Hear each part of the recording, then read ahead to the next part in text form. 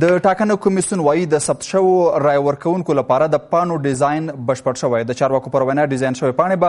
په لږه موده کې په یو بهرني هیواد کې چاپ او د ولسي جرګې د انتخاباتو د مخه به هیواد ته راورسیږي. په ټول هیواد کې د ولسي جرګې د انتخاباتو لپاره 9,09,02,000 کسانو نومونه لیکلي او د ضایعاتو په پام کې نیولو سره به له یادې شمېرې 15% زیاتې رایې پاڼې چاپ او په انتخاباتو کې وکارول شي. د کمیسیون رئیس عبدالبدی سیاد ویلي د ولسي جرګې د انتخاباتو نیټه چې پخوا اعلان شوې د روان لمریز کال د میزان 28مه ده. بحث دا دی چې کمیسیون به تر کومه بریده وتوانیږي چې د ټاکنو تر نیټې ټولې تخنیکي چارې بشپړې کړي. د کابل نیوز درنو لیدونکو السلام علیکم، زه اسماعیل شاکر یم او تاسو د نن خپرونه ګورئ. په نن کې د ټاکنو لپاره پر وروستیو آمادګیو غږیږو چې پر موضوع به راسره دوه قدرمن میلمانه بحث وکړي. د ټاکنو خپلواک کمیسیون د ویان مرستیاله شایمه عالم سروش او حقوق پوه سید حبیب هاشمی. ستړي مشئ. اغلی عالم سروش که در بحث تاسو څخه پیل کوم، د ټاکنو لپاره وروستی آمادگی څه دي؟ به نام خدا سلام عرض می کنم خدمت میهمانتان و خدمت شما، خدمت همه بیننده‌های عزیزی که همین اکنون ما را تماشا میکنن. امیدوار هستم دارای صحت کامل بوده باشند. خب کمیسیون مستقل انتخابات همه آمادگی ها را دارد که تا بتونن به تاریخ 28 میزان انتخابات در سراسر افغانستان برگزار بکنن و در آخرین مواردی که شما شاهد بودن که برگاه های رایدهی را به چاپ روان کردن که در حدودی که بیشتر از 9 میلیون شهروند افغانستان خود ثبت نام کرده بودند. بیشتر از او یک مقدار فیصدی مد نظر گرفتن که در اوراق رایدهی باید اضافه تر چاپ شود، به دلیلی که شما میفهمید خب افغانستان از جمله کشورهای جنگ زده هستند. خب به هر دلیلی که گاهی در انتقالات اینا صدمه میبینن این اوراق باید یک فیصدی بیشتری ما داشته باشیم چاپ که تا که بتانیم در اون روز مردم از حق مسلم رایدهی هستن از او یعنی محروم نشون، چون چاپ اوراق در یکی از کشورهای بیرونی افغانستان چاپ میشن و ما نمیتونیم اگر به اوراق کمبود اوراق مواجه شویم آن وعید دوباره چاپ بکنیم. بنابراین دلیل و این یک فیصدی است که دیگر کشورها هم از این فیصدی مد نظر دارن، یک معیار دارن که باید اوراق فیصدی داشته باشند چاپی که تایی که بتونن اضافی داشته باشند و در روز انتخابات بنابر ضایعاتی که در بخش انتقالات صورت میگیره در این بخش استفاده بکنن. یو مشکل پر رقم کې ده، دا 9 میلیون رقم چې د انتخاباتو څارونکو بنسټونو هم په دې باندې نیوکه کړې، ویلي دي چې کم ارقام چې د انتخاباتو کمیسیون ارائه کوي 9 میلیون ارقام دا دقیق نه دي، ځکه د دوی تر څارنې لاندې هم نه دي. تاسو د دغه ارقامو دقیق څخه وړاندې دغه رایې پاڼې څنګه چاپوئ؟ خب شما یک قدر مدتی که رسانه‌های محترم مردم افغانستان انتظار کشن، یک چند مدت دیگه هم انتظار بکشن تا اینکه ما بتونیم همین لیست رای دهندگان بیرون بکنیم و در روز رایدهی این لیست به تمام مراکز به تمام ولایت افغانستان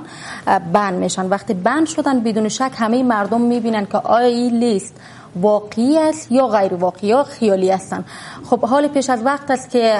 بیم ادعا بکنیم که نه آماری که کمیسیون مستقل انتخابات ارائه میکنه یک آمار تخیلی باشه. خب بگذارین قضاوت مردم افغانستان بکنه بعد از اینکه لیست رای دهندگان بیرون شدن و در دیوارهای همه ولایت‌ها به شمول تمام مراکزی که هستن در اونجا بند شدن، بعد وقت قضاوت صورت میگیره که ناظر نهادونه نیوکه کوي دغه انتقاد داده چې دوی ته د نظارت حق نه دی ورکړل شوی د پروسې څخه، دوی دغه پروسه نه ده نظارت کړې. نو بله پروسه چې د رایپاڼو د چاپ پروسه ده چې په هغې کې ډېر لګښتونه راځي، که چیرې په دې رقم کې ښکته پورته راځي فکر نه کوئ دغه لګښت چې کېږي په دې موضوع باندې یا په دې رایپاڼو باندې چې کوم لګښت کېږي دا لګښت بې ځایه ځي؟ خب ببینن شما ما به همه نهادهای ناظر و به همه نهادهایی که در این بخش به خاطر شفافیت انتخابات کار میکنن احترام داریم به دیدگاهشان، اما اینکه همه نهادها و نهادهای ناظر میان ادعا میکنن که ارقامی که کمیسیون ارائه میکنن یک ارقام تخیلی هستن و بیشتر تقلب در این صورت گرفته. خب وقتی ما حرفی را میزنیم باید به خاطر حرف خود باید ثابت بکنیم، یک ثبوتی داشته باشیم، سندی داشته باشیم. اگر ناظرین محترم نهادهای ناظر که در این بخش کار میکنن اگر اسنادی دارن میتونن بر رسانه ها در خدمت رسانه ها قرار بدن. انتقادات نظارت حق نده ورکړل شوی. ببینید هر شهروند افغانستان و هر نهاد ناظری که هستن و هر احزابی که هستن وقتی که اعتبارنامه کمیسیون مستقل انتخابات عکس کرده باشن، اونا میتونن از هر لحظه و از هر ثانیه کارکردها و پیشرفت‌های کمیسیون مستقل انتخابات نظارت مستقیم داشته باشن. ما خوشحال میشیم بار این تیم رهبری کمیسیون مستقل انتخابات گفتن که از همه احزاب محترم، از همه نهادهای ناظر خواستن که بیان به خاطر که پروسه شفاف باشه و این پروسه شفاف بودن نه تنها ناظرین میخوایم بلکه ما هم خواهانی هستیم و از این شفاف بودن این پروسه ما هم استقبال میکنیم و اونا بیان که بخش نظارتی خودشون قوی تر بکنن، نظارت بکنن. مننه. تاسو را په دې باندې وروسته راګرځم. یو خو د ټاکنو په برخه کې امادګۍ مسله ده چې تیروبري د معلومات ورکړل، بل د احزابو لخوا هم هغوی خپل مدني حرکتونه په یو ډول نن پیل کړي دي او په کابل کې مظاهرې وشوې. په دې اړه هم ستاسو نظر واخلو. راګرځم تاسو ته هاشمي صاحب، د ټاکنو په اړه کومه وروستۍ امادګۍ چې د انتخاباتو کمیسیون لخوا معلومات ورکول کېږي د رایو پاڼو د چاپ مسله ده او هغې سره خوا کې په دې رقم باندې د شک مسله ده چې هم سیاسي احزاب په دې رقم باندې مشکوک دي او هم ناظرین بنسټونه په دې رقم باندې مشکوک دي. څه ډول ارزوئ؟ بسم الله الرحمن الرحیم. صاحبونو تاسو په مننه او د کابل نیوز سټوډیو ته وړاندې کوم. دا نن ډېر فرصت ده چې کمیسیون هم یو څوک دلته یو ویان ناسته چې په حد اقل د کمیسیون باره کې معلومات مونږ ته راکړي. په دې چې اکثره بحثونه یو طرفه کېږي.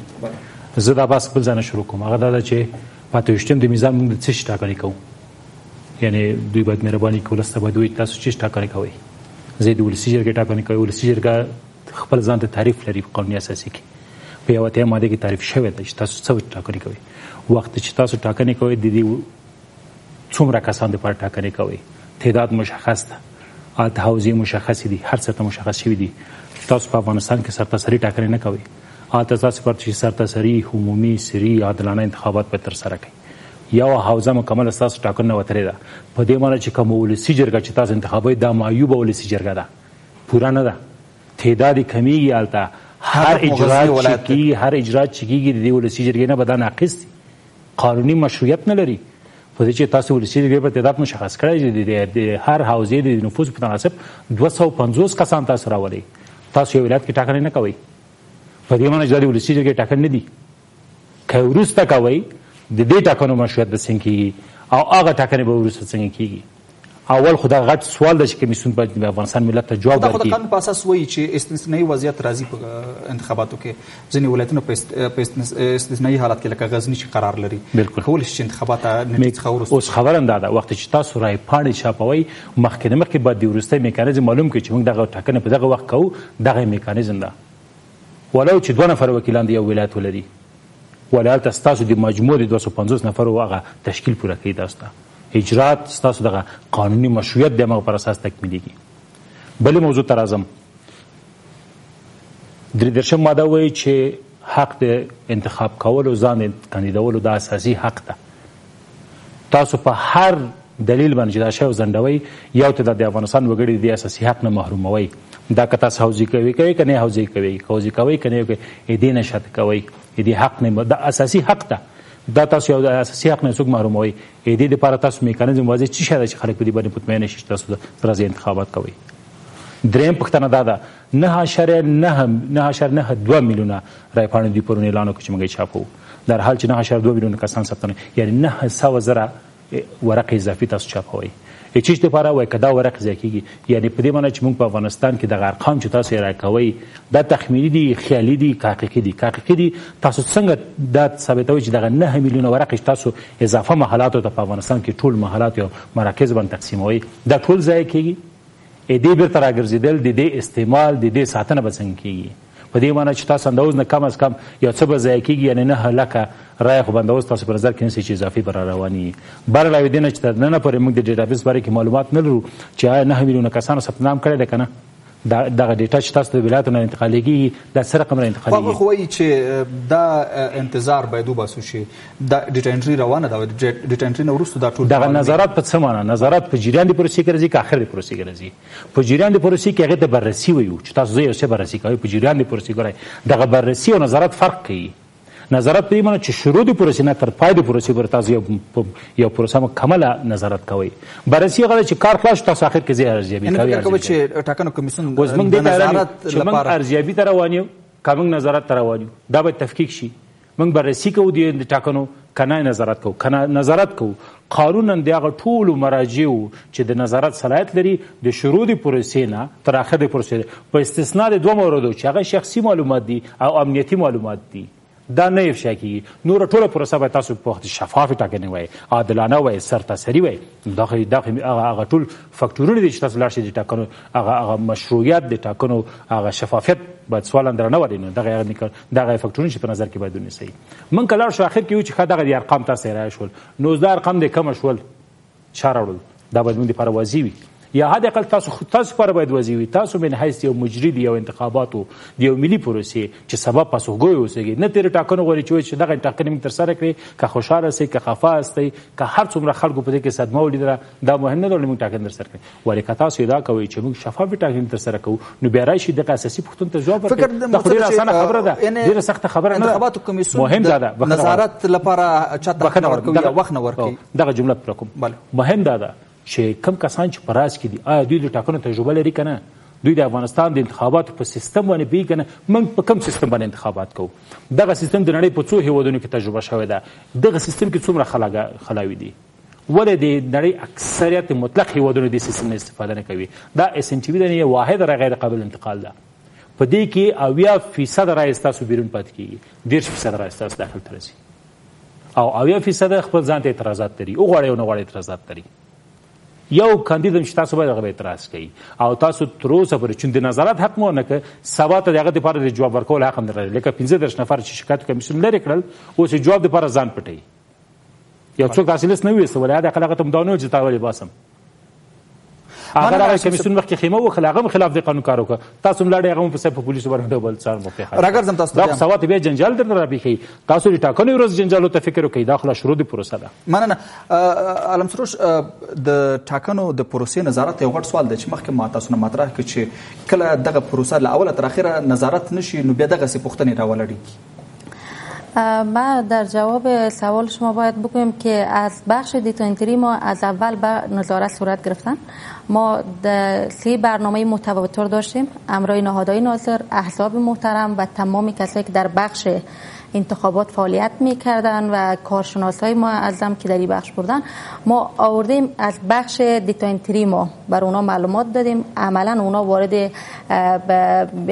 دیتا انتری ما شدن از همه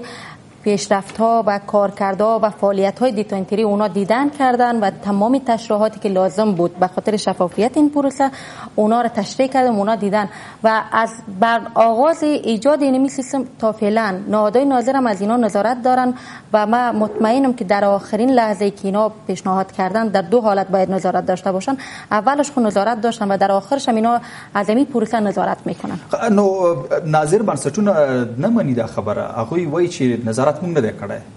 نو څه ډول تاسو چاته دغه نظارت حق ورکړی ببینین امی وقتی که اعتبارنامه کمیسیون مطابق قانون اگر اینا حذف کرده باشن هر نهادی که باشن نهادهای ناظری که باشن میتونه اینا حل از دروازه کمیسیون برای اینا باز است و از تمام پروسه های کمیسیون نه تنها از پروسه دیتا انتری از تمام پروسه های کمیسیون میتونه اینا نظارت بکنن خب شما همه نهادهای ناظر توقعی را دارن که باید کار شود که مسئولیت خودم بیارن به شانه های کمیسیون مستقل انتخابات بندازن این واقعا یعنی عادلانه نیست که ما قضاوت بکنیم ببینید در دیگه کشورهای ما اینمی انتخابات داریم ولی کشورهای دیگه مسئولیت شهروندی را شهروندای همون کشور ادا میکنن مسئولیت نهادهای ناظر خودشون ادا میکنن تنها دیدشان برای این نیست که کمیسیون مستقل انتخابات چه کار میکنن ولی متاسفانه افغانستان جایی است که همه نهادهای ناظر با شمول احزاب با شمول مردم افغانستان دیدشان هم است که کمیسیون باید کار بکنن حالا این که اونا چقدر مسئولیت خود ادا کردن چون این انتخابات یک بحث خیلی وسیع است تنها مربوط کمیسیون نمیشه کمیسیون تنها میتونه که زمینه را فراهم بکنن مردم از حق قانونیشون محروم نشن و از حق قانونیشون استفاده بکنن و زمینه انتخابات بر همه مردم که پیشتر هاشمی صاحب گفتن که سری باشن و شفاف باشن، آزاد عادلانه همه چیز، اینا رو بر مردم زمینه ای را فراهم میکنن که تا اینکه مردم بیان در انتخابات شرکت بکنن و در این ملت افغانستان خودشون انتخاب بکنن. لنډه اشاره وکړي چې موږ به نورو مسایلو ته موضوع وخت کم لرو. د غزنی په برخه کې چې کومه د کمیسیون لخوا کوم دریځ نیول شوی دی، تر اوسه پورې د امنیت شورا په هغې برخه کې تصمیم نه دی نیولی او د غزنی انتخابات په 28 د میزان باندې نه کیږي. خب بحث غزنی خیلی یک بحث جنجالی است. بازم اگر به این ما صحبتی بکنیم بازم زمان ما ضایع میشه در این بحث و بحث غزنی یک بحثی است که حالا بحثی گذشته هستند. ولی تنها یک مورد ما اشاره میکنم که موضوع غزنی و موضوع شورای ولسوالی در 28 میزان ناممکن است و انتخابات نمیشه. ولی هنوز ما انتظار این را میکشیم که کمیته شورای امنیت باید نتایج مطلوبی که به دست آوردن و ما شریک بکنن، بالاخره اونا چی میخواین و این کمیته که از همه نماینده های هر دو مجلسین قاضی القضات اینا بودن، بالاخره اینا چی تصمیم گرفتن. تا هنوز تصمیم برای ما شریک نشده به دلیلی که شما دیدین که پیش از این ما دروازه‌های کمیسیون ما بسته بود، یک مدت کارهای ما به تعویق رفتید و در این حال ما یک کمیته شورای امنیت یک نامه بر ما فرستاده بود تا اینکه بتونن اما مجراهایی که هستن، نهادهایی که هستن در اینجا دخل هستن از اونا کمک خواسته بودن که باید همه جانبه فکر بکنن تا اینکه سرنوشت انتخابات غزنی و سرنوشت شوراهای ولسوالی تعیین تر اوسه پورې یو مشخص میکانیزم د مسلې لپاره جوړ نه دی. هدف همدا ده، خو یو بل بحث ته کور شو، هغه د ځینو کاندیدانو لخوا د وخت نه مخکې کمپاین دی. تاسو په اول ښار کې ګورئ چې ځینو کاندیدانو خپل لوی عکسونه لګولي دي په مختلفو نومونو، یا د اختر د مبارکي یا د یو خیریه بنسټ او یا په بېلابېلو نومونو باندې. په دې اړه د کمیسیون دریځ څه دی؟ خب من از امی دریچه شما به تمام کاندیدای محترم اولا خواهش میکنم که تحت هر عنوانی که باشه، تحت هر نامی که باشه، ولو که اختر و صلح یا دیگه موضوعات غیر مستقیم به نحوی برای خودشان کمپاین میکنن خلاف قانون انتخابات هستن. با اینا برخورد جدی میشه که در 3 مراحل است. اول توصیه، دوم اخطار و سوم جریمه نقدی. اگر در جریمه نقدی هم نشدن ممکن اینا حذف شوند، بازم برخورد قانونی تر صورت میگیره. به این دلیل از اینا تقاضا میکنم تا وقتی که زمان کمپاین اینا به شکل قانونی فرا میرسن که حق قانون دارن 20 روز کمپاین بکنن، تا هنوز به اون وقت ما وقت داریم. پیش از وقت است کمپاینشون اگر به شکل مستقیم یا غیر مستقیم در دنیای مجازی و بیلبوردهایی که در تمام شهر و ولایت‌های افغانستان شما می‌بینین، فعلا کمیسیون در این کار صورت گرفته است و تعدادی از اینا نامه‌شان گرفته شده، روشون کار صورت گرفته است که تا اینکه بتونن جمع‌بندی بکنن همه اشخاصی که فراتر از قانون پا گذاشتن و کمپاین‌های غیر قانونی دارن با اینا برخورد جدی. او احزاب لپاره تاسو جواب څه دی؟ احزاب هم خپل اعتراضونه سره نن څخه پیل کړي دي او دغه طرح په مقابل کې چې دوی وړاندې کړی ده او د کمیسیون حکومت لخوا تقریبا د رد په حالت کې ده. خب احزاب، طرح احزاب شما میبینید 3 بود اینا قایم گرفتن، از 3 بود که باید تطبیق شود طرح اینا، ولی بود بایومتریک کاملا از طرف تیم رهبری کمیسیون مستقل انتخابات در زمان و فرصت کمی که داریم از از لحاظ تکنیکی و حقوقی قابل تطبیق نیست و همچنان بود دیگهش که انتخابات او هم قابل پذیرش نیستن و تنها مسائل این که بخش نظارتیشان اینا بیشتر بکنن به خاطر شفافیت، تنها از این پروسه ما حمایت میکنیم و هر بار تیم رهبری کمیسیون مستقل انتخابات نشستایی که با احزاب محترم داشتن که از اونا تقاضا کردن که اگر اینا واقعا میخوان که در افغانستان یک انتخابات شفاف و عاری از هر گونه مداخلات داشته باشن، بیان در کنار کمیسیون رهبری مستقل انتخابات ایستادگی بکنن و از تمام روند انتخابات اینا نظارت بکنن. اما مبنی بر یک چیز است که پروسه انتخابات و استقلالیت افغانستان احزاب محترم زیر سوال نبرن، ما همکاری اونا رو خواهان هستیم میتونن نظارت بکنن از همه پروسه های ما. مننه د حل لارو پر بیان تاسو ته راکرځم. اشمی صاحب د وخت نه مخکې د کمپاینونو مسله باندې که تاسو هم لږ رڼا واچوئ، تاسو په ښار کې ګورئ ځینې بیلبوردونه ګورئ چې د خاندان لخوا نصب شوي دي، ستاسو نظر څه دی په دې اړوند؟ بدون شکه دا ټول جمله د تخلفات انتخاباتي کې حسابي په دې تاسو مخکې د شپږم د میزان ناراضي انتخابات کمپاین کوي، دا که مستقیم که غیر مستقیم وي، ولی مهم دا چې تاسو د دغه مخنیوي لپاره کوم میکانیزم لرئ که نه؟ مثلا تاسو ورته چې کمپاین مکوئ هغه ورته چې کمپاین نه کوم دې لپاره کم هغه میکانیزم هغه تحریري میکانیزم تاسو کاندیدان ته تفهیم کړي آګاهي عامه په ارتباط باندې کوم برنامه لري تاسو ته خلکو ته ویلي چې تاسو د اختر مبارکي پیغام نشي بندولای یعنی دا خو سوال ده کنه که زه مثال کاندید اوسېږم زه لا بندوم چې یعنی هغه څه سوال ده چې ما کمپاین نه ده کړی د اختر مبارکي کوم یا زه د سولې طرفدار یم نو دا اوس دا کمپاین ده تاسو یې فکر کوئ چې کمپاین ده کنه اخر ته چې کمپاین خو وخت چې ما ته رای راکا یا زه د ولس خادم مصب کمات انتخاب ولسی کې ترار شم زه به دا قانون تاسو ته سره کوم یعنی کمپاین موارد مشخص دي اوس خبر دا چې دا ټول د هغه ځای نه رامنځته کیږي چې تاسو انتخاباتي چون تجربه نه لرئ هغه واقعیت هغه برنامه څنګه تاسو مدیریت کوي دا ټول هغه خلاګانې دي چې هم په قانون کې موجود دي هم تاسو تر زمان کې موجود دي مثلا تاسو ته که تاسو بیلبورډ باندې چې اختر مبارکي نه ول به تاسو توصیه در کوم بیا اختر در کوم بیا جریمه کوم بیا د واسم نو دا خو تخلف نه ده جرم نه ده کوم خلاف د قانون عمل نه ده چې ته دا سړی د اختر مبارکي باندې درس نه باسي خبره ده چې نواقص تاسو په اسناد کې موجود دي تاسو مخکې کاندید دا خبره نه ده کړې چې ګوره دغه موارد تخلفات کړي هغه موارد چې په قانون کې مشخص دي هغه د انتخابو وکنه غواړم هغه موارد چې قانون کې مشخص دي آخري فصل کې هغه د انتخابات دی ورځ تخلفات دي واستوال بنه راولي مثلا عکسونه به محل کې نه بندي تر یک ساعت مخکې د سکوت دوره دا به په زور به محل ته نه ځي څوک به تهدید نه تخفیف نه دا ټول تخلفات دي جرایم دي چې هغه د انتخابات دی ورځ مخکې هغه د لپاره تاسو کوم واضح میکانیزم تر اوسه نه لرئ اندی خاطر چون خلا د تقنینی اسناد موجوده ده یو کس رزي ډېر په اسانه استفاده کوي او که تاسو هر نوع الزام هر نوع جریمه یا هر نوع معاهده په دې سړي باندې وضع کوي هغه سړی حق لري چې تاسو خلاف نه اعتراض وکړي بله اوس که د احزابو مسلې ته هم راشئ چې د دوی لخوا کوم حرکت پیل شوی ده بالاخره د کمیسیون ټینګار او د احزابو ټینګار دوه موارد ډیجی دي اول د حزبي کولو د سهمیې د ولسي جرګې او بل د بایومټریک موضوع دا رقم چې خور ویلې چې د بایومټریک موضوع واقعیت د بچره عیني شرایط د افغانستان په ځل دا ممکن نه چې زموږ لاشتو افغانستان بایومټریک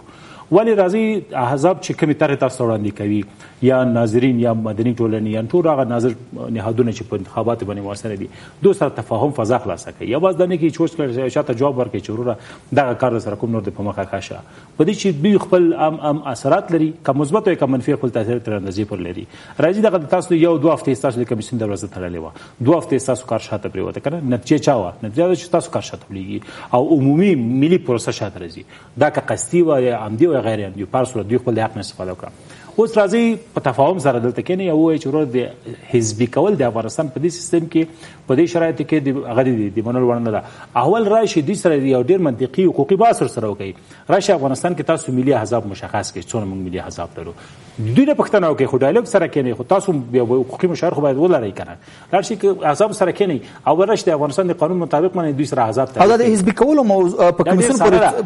پورې څومره تعلق لري زه تاسو ته اطمینان درکوم که کمیسیون دغه وړتیا ځان کې پیدا کړي دغه احزاب سبا د خپل غوښتنې تیریږي نه یو پښتنه دام د خو ګوتې نیولې دي شوندلته هغه تجربه هغه مدیریت نشته دې خاطر هغه په فشار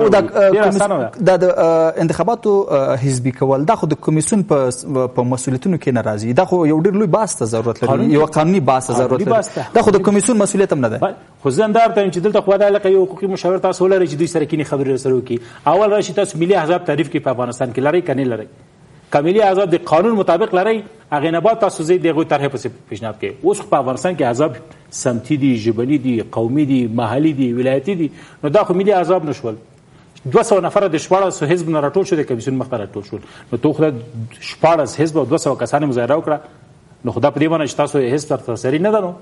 حزب چې شل ولایتو کې به تاسو دفتر لري حد اقل 1000 کسان به تاسو 17 رجستري حزب باید نری کې 1000 کسان به تاسو مخ ته راوباسي دو په 14 حزب د 200 نفر نشي راوستل په دې باندې چې حزب سره تاثیر نه ده سوال لاندې راځي تاسو وزارت عدلیه نه کومک غواړئ ورته چې راشي د احزاب متم معلومات راکړي چې دوی احزاب من طرح وړاندې مننه ډېر اسانه اوس خبر ده چې دلته هغه درای دغه مدیریت باید موجودي وخت چې تاسو څوک چیلنج کوي تاسو قانوني لار نه برته دفع کوي او ډېر کوشش دا وکړي چې د افغانستان باندې د افغانستان ټاکنو باندې خلکو اعتماد ډېر ضعیف شوی ده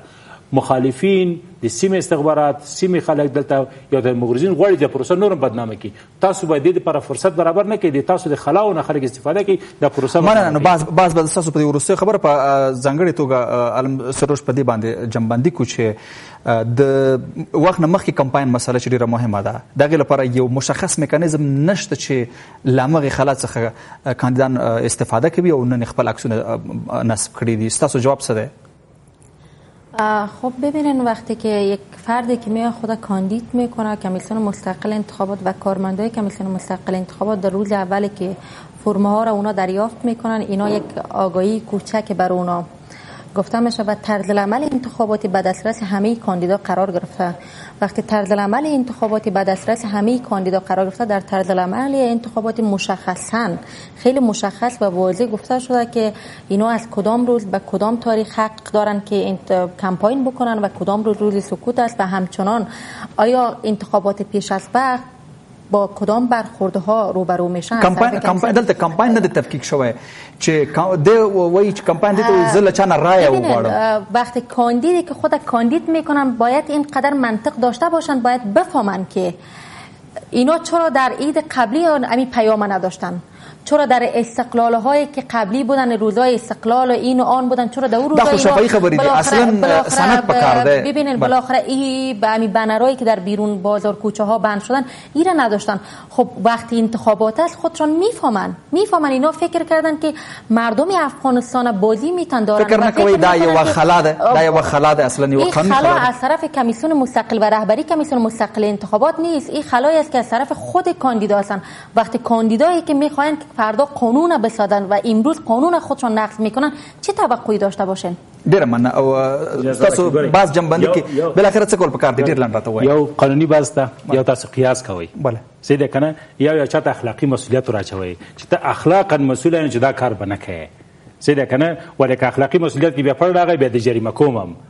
نو د اخلاقی مسئولیت مقابل کې خو جریمه نشته نو څوک نشي کولای. څه کول پکار دي چې باز جنبندی کو وخت لاسته خپل په طرز العملونو باندې خپل پاغه داخلي میکانیزم او په خصوص په مدیریت د انتخاباتو باندې ډیر تمرکز وکړي. په خصوص د غزنی موضوع بیان درته ډیره جدي موضوع ده، د احزاب موضوع جدي ده. هر ورځ د خلکو اعتماد نسبت ټاکنو ته تاسو په دې رقم صدمه واردوي. بل اخره به داسې تاسو اعلان کوي چې 9 میلیونه خلکو ثبت نام کړي د ټاکنو په ورځ باندې به تاسو وګورئ دا ډیر بد اغیزه کوي. دلته د سیمه د پروسې ته ټول خلک خوشبینه دي، ډیر خلک ورته بدبینه دي. نه غواړي چې افغانستان د شاه صاحب د پروسې وسیږي. که تاسو خپل په مدیریت باندې تجدید نظر ونه کوي، قوي ټیم حاضر نه کړي د انتخاباتو لپاره، تاسو په دغه موجوده ټیم باندې د انتخابات په ډیر مشکلات ولري. تاسو 2014 انتخابات به هغه به شکر وباسئ تاسو به دینه خوغه ټاکنه ډیره مننه. کور مدان چرال په موضوع مر سره باس وکړه. ګران لیدونکو تاسو ډیره مننه چې تر دې د موضوع ملتیا کوله. تربیه مو الله ملشه.